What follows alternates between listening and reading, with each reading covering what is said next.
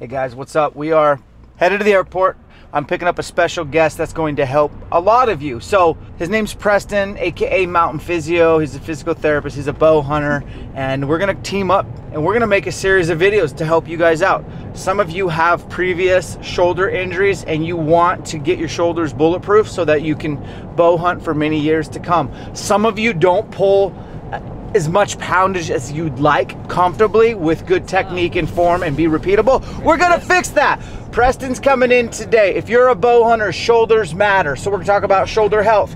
You young guns, watch this. You old farts, watch this. And everybody in between, Mountain Physio in the house.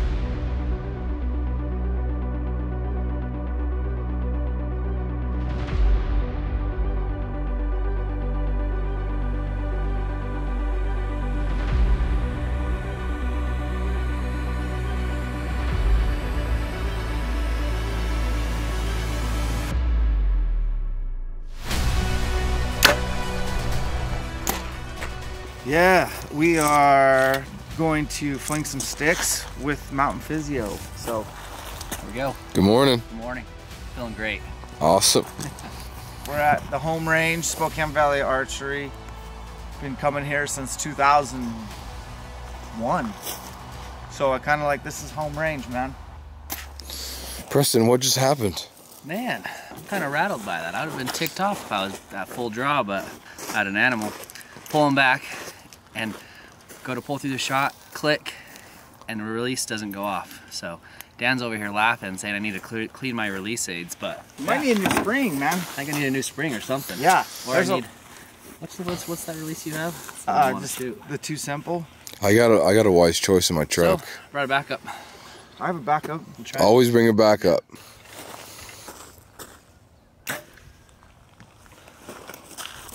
That'll work. Shouldn't do that. We'll do a full breakdown on his setup, what he likes, why are you using every piece on there, and then we'll go shoot the course, get you guys some arrow flight. It'll be fun. Let's go. What are you adjusting, sir? So I'm going, moving my sight. So you're not dialed right now? Of course I'm. Well, you're not dialed. Could be dialed. My release just broke. Give me a break.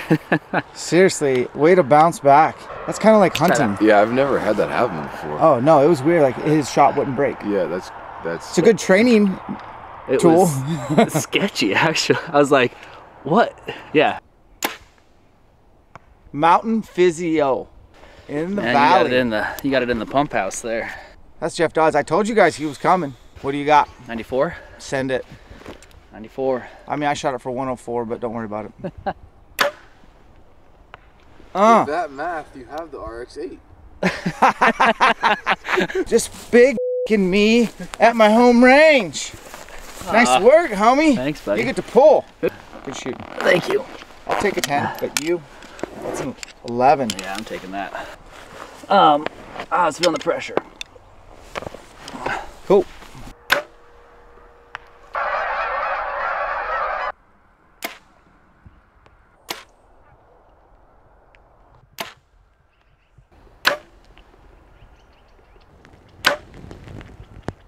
Okay. Low.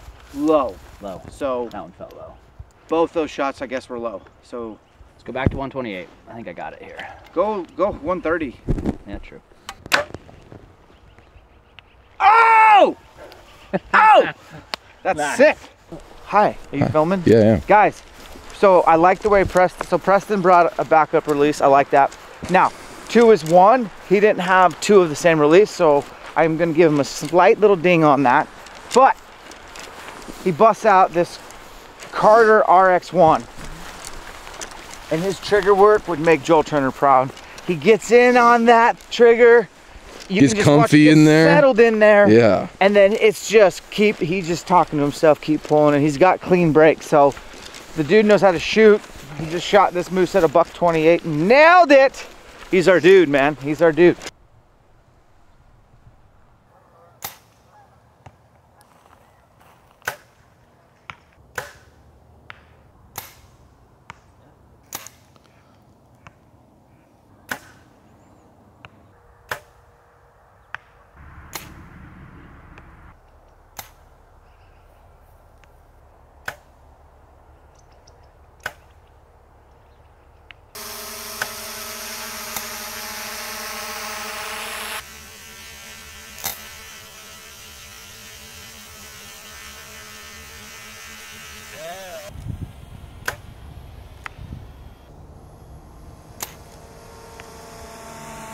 Tell us about your setup, man. What are you running? So I'm running the vintage RX-7. We found out today. Vintage. With the RX-7 plus the Carter vintage RX-1. I'm running the new RX-8. Add them together. Okay. This is the 31 inch, I want to say. Okay. They're, yeah, so this is the 31 inch RX-7. As far as rests go, I've got the Hamski Epsilon. I think that's an awesome rest. The limb driven. Yep. I've run the QADs and had no issues with them. I like this one, so tinkering around, you know. And then as far as sight goes, I have the dialed Arxos sight, and yeah, I shot well with it. I feel like I shoot really well with it. I like features of this sight. What's your favorite feature of the Arxos dialed, and what's your least favorite feature? My least favorite is probably the third axis setup. That is just difficult, I think a little bit sloppy. Okay. My favorite feature, I think I'm gonna have to say, yeah, I guess my favorite feature, I like 3-pin verticals. And you like the bubble on top?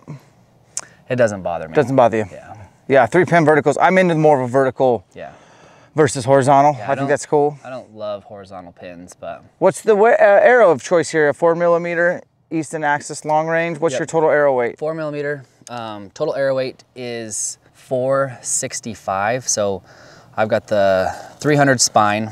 Yep. With the Max Stealth here. This is a 2-degree offset. Yeah, 2-degree offset, 10-degree collar, 75 grain hit insert, 100 grains of point on that. And these are cut at, God, I want to say 26.5. I go as short as I can. That's short, and you have to run deep 6 components, right? Yep. You don't have, okay. So has that been a problem for you, or are you just running like iron wheel?